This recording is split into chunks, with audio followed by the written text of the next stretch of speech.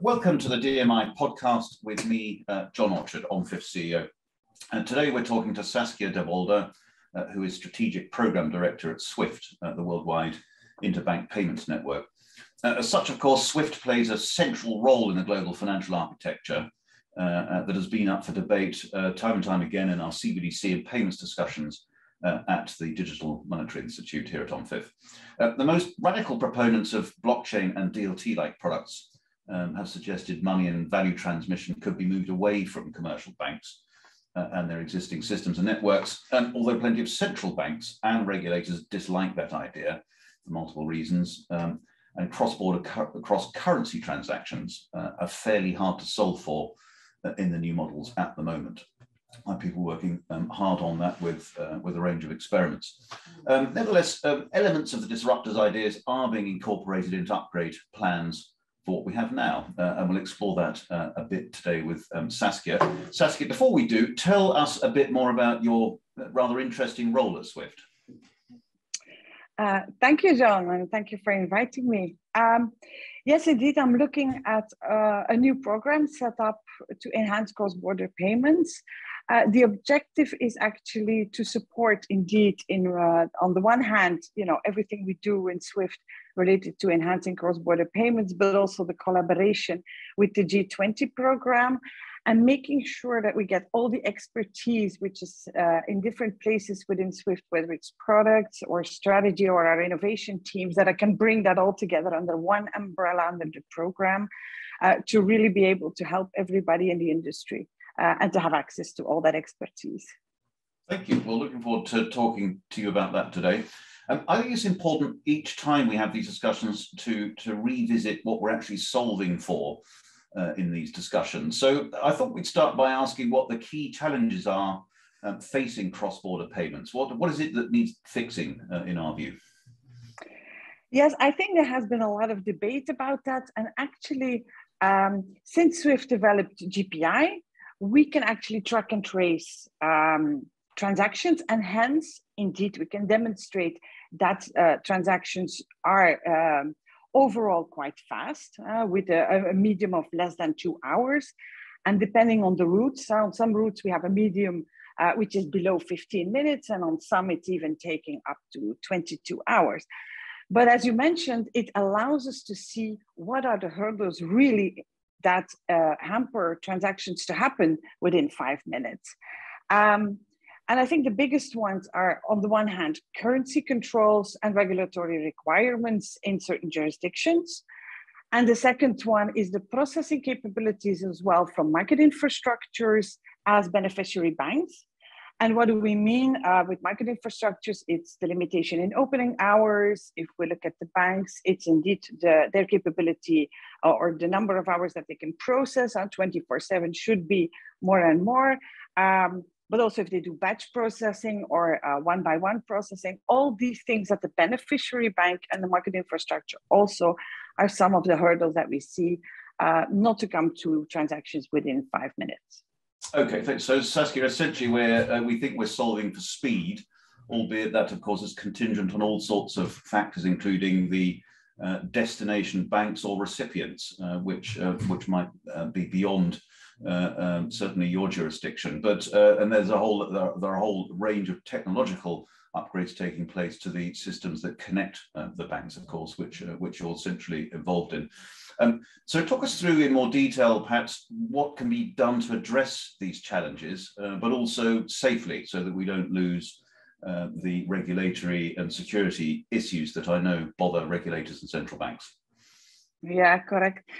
And well, if we go back to the two reasons, if we go back to the currency controls and the regulatory requirements, of course, SWIFT and the banking community, we are not able to change those, but we can develop products and services like pre-validation, in which at least the beneficiary bank can inform the bank that is sending the transaction on what are the requirements in order to fulfill those. And hence also items like there is a lot of mistakes going on into the account information. All those elements can be pre-validated so that when the transaction is being sent, the speed can be increased. Of course, ISO 20022. A bigger standard, what I mean with bigger is it can contain much more data, but also much more structured data, which definitely helps with the regulatory requirements. And then, of course, as mentioned in my introduction, the G20 program, working together with the public sector, because they can look at those regulatory requirements. We see that they look at the opening hours of market infrastructures, they look at the different data frameworks, they look at SLAs and schemes and much more. So we're actively working with them to align, as this is very aligned with our overall strategy, which we built a couple of years ago towards instant frictionless cross-border payments anytime, anywhere. Could we just spend a bit of time on the factors that regulators wish to keep oversight of amidst all this technological innovation, which of course everyone is hoping will speed up payments and reduce their costs, particularly cross-border? But what is it that regulators and supervisors worry about in cross-border transactions? Well, what do they worry about? I think they want to make sure that all transactions are according to the regulations which are locally issued. So they need to keep those, but I think it's up to them and us, the financial industry, to work together to keep according to the rules, but to speed up the way we exchange and to give more clarity. And like ISO 20022, make sure that all that data is available to everybody in the chain. So that's one of the reasons why, together with the industry, we'll be launching this year the Transaction Manager, because it allows everybody in the chain, whether it's a market infrastructure, whether it's a commercial bank, to have at the same time access to that data and perform all the required regulatory activities required, so that the transaction is safe, that it's according to the rules, but it can still speed up the entire transaction. We know with some of the innovators that they are wrestling with the tension between KYC and AML on the one hand, and privacy and anonymity on the other. The existing infrastructure somewhat deals with that already, doesn't it, through the fact that banks are carefully regulated. Talk a little bit about the tension between privacy and KYC. I think that's a difficult one. I think for that, SWIFT is not really in a position to take any stand. I think we transport transactions. We of course make sure that the banks can fulfill their obligations. We help them in some cases with solutions like sanction screening and using artificial intelligence to do that better and faster. But the content itself is not up to SWIFT to decide. Understood. How do you think, Saskia, then banks, exchanges, central banks, of course, payment platforms and others should work together to deliver instant or frictionless payments, or certainly much faster and much less friction-laden payments? Yeah, I think it's about collaboration. Yeah, and as mentioned earlier, we really work, as we are a cooperative, we work with the industry to see what we can do to make payments faster and more transparent. And as mentioned, the rails were set 5 years ago when we started GPI. And as we see GPI and we see the hurdles, we have developed together with the industry, for example, SWIFT Go, focusing more on the retail and SME, giving full transparency both on the cost and the speed before the transaction is executed. As mentioned, the pre-validation, the pre-exchange of information before the transaction is being done. GPI Instant, which is the bridge between domestic instant payment systems, so that more in the instant payment space, we can actually interlink them using the same rails as GPI. Looking at the transaction manager, which will orchestrate the transactions, meaning that all the information required for a transaction will be exchanged simultaneously, and then the use of ISO 20022. And then, as I mentioned, it's the collaboration with the public sector as they are looking at opening hours of market infrastructure, which are in the value chain of a cross-border payment. And there's a lot of market infrastructures actually involved in a cross-border payment. So if we can enhance that, the 24/7 capabilities due to new technologies of the commercial banks, all of that, I think there's not one magic bullet that will make cross-border payments faster and better. I think there are many different elements that need to happen at the same time.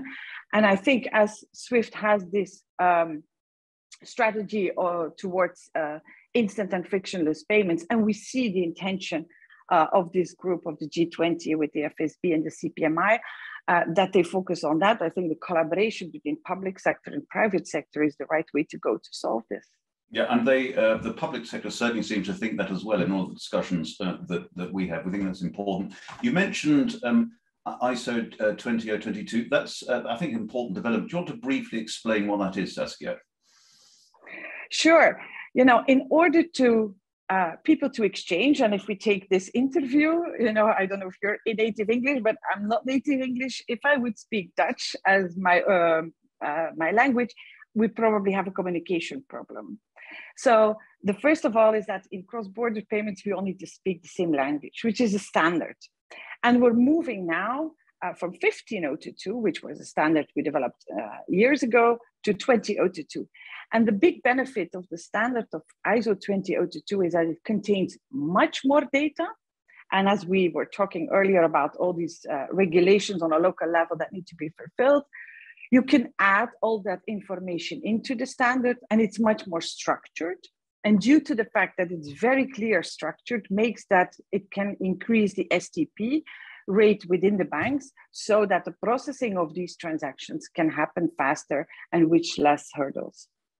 Thank you. That seems like an important development, actually, to help the existing infrastructure evolve and incorporate the real benefits of the disruptors while retaining all of the important attributes we've talked about on regulation, security, and so forth. We talk a lot about central bank digital currencies at OMFIF for obvious reasons. We're a central banking think tank. There are a wide range of views among central banks about when and how CBDCs should be introduced. And then, of course, there are distinctions between wholesale and retail as well. A lot of that isn't resolved, but on the other hand, there are important experiments running, such as the PBOC with the E1. What role do you think, Saskia, CBDCs could play in the future of payments? Well, first of all, we see clearly, as you already mentioned, that there are different reasons why central banks are looking at CBDCs. And indeed, the physical money being less used, and especially in this pandemic, we see that digitalization overall happening. We understand indeed that they want to expand financial access, and that's very different in certain parts of the world. Also, indeed, we understand the whole cryptocurrency, which can lead to, or our potential risk, I would say, to substitution of fiat currencies, and hence probably weakens the role of central banks in the economy and their ability to manage monetary policy. It also leads, I guess, to some innovation. At least we all work together to look at different innovation and different cases where that innovation could really support the industry. Now, if we look at the role of SWIFT in that, we are actually quite agnostic.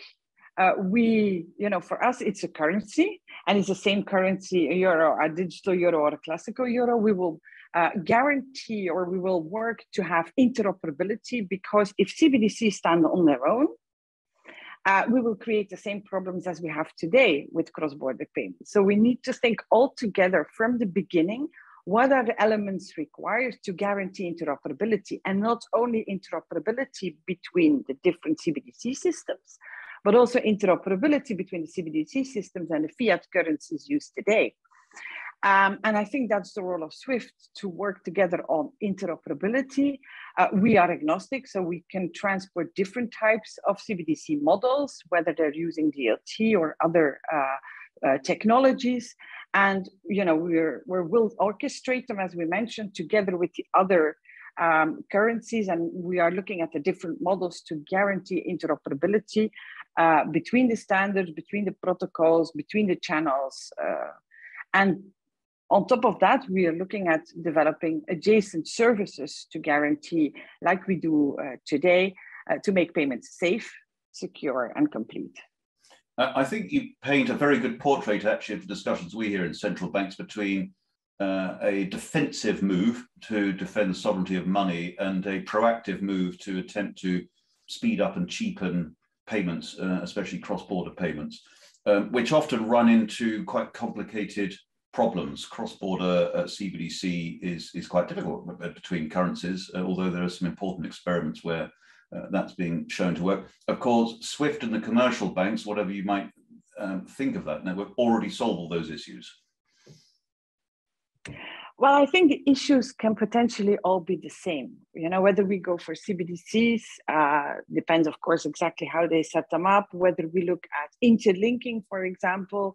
You know, some of the hurdles that we see that we discussed a bit earlier on currency controls and regulatory framework, they might not mandatorily go away by using a CBDC or you know, the FX, the currency conversion. Those things are the same whether you go for CBDCs, cross-border, whether you go for fiat currencies. So the question is, do we think about these problems in the overall, or you know, do we try to solve one of these elements only and then maybe forget about the others? So I can only say, as I said earlier, I think the collaboration and the exchange of knowledge, the review altogether of new technologies, regulatory frameworks, you know, to take everything together, and the collaboration, the intelligence in the private and the public sector together can only solve some of these issues altogether. I think that's right. There have been important experiments by, for example, MAS working with commercial banks on cross-border CBDC and stable coins, as you know. The ECB is looking at spending 5 years setting up a working group to look at the digital euro. The Fed, from what we hear, is pretty skeptical at the moment about CBDC and would rather leave the private sector to solve these problems. And then, as we've mentioned, China is racing ahead, and a number of developing markets have got some very interesting experiments. It's a very heterogeneous scene at the moment on CBDC. Given that, what do you think, Saskia, the payment space will look like in 5 years? Will it have evolved? Will it have had a revolution? What would you expect? Well, John, unfortunately, I don't have a crystal ball. I wish I had. That would make, I think, everybody's life much easier. Now, I don't think it will be a revolution. The main reason why I don't think it's going to be a revolution is that we can altogether not take any risks. You know, the evolution that we need to go through, and which I'm quite sure will be substantial, needs to be done in a safe way. You know, we need to do innovation, absolutely, but really test innovation before we actually jeopardize the entire financial industry and the trade and the economy that really requires all cross-border payments. But I'm sure that on the one hand, new technologies will be implemented. Look at APIs, DLT, cloud, artificial intelligence. They will enable payments to be exchanged faster and allow some of these hurdles to overcome. Also, the public sector that seeks collaboration with the private sector, and they can actually together solve a number of the issues as an industry together, being regulators, central banks, commercial banks all together. As SWIFT, we are a global cooperative. And as mentioned, we will be working together, but we also want to guarantee that nobody is left behind. Not all the banks around the world are able to evolve in the same way, to invest in the same way, to upgrade or have the same business needs at the same time. So we will make sure that we have, on the one hand, focus on interoperability, but also making sure that all parties involved are coming onto the evolution. And we believe that these developments are necessary to have less silos, to have less closed loop systems, and guarantee more interoperability on a global scale. And the transaction manager will allow some banks to go faster, and some banks which don't move that fast, at least guarantee interoperability also with the ones moving faster and using much more new technologies. Thank you, Saskia. It seems to me that one way or another, certainly payments are heading in the direction of being faster and ultimately, for the person in the street, probably cheaper cross-border in the end as a result of all these changes and innovations. So we look forward to talking to SWIFT about that, as you play an important role in the upgrade of the payment system globally. So thank you very much for talking to us today, Saskia, and looking forward to speaking to you again soon. Thank you, John.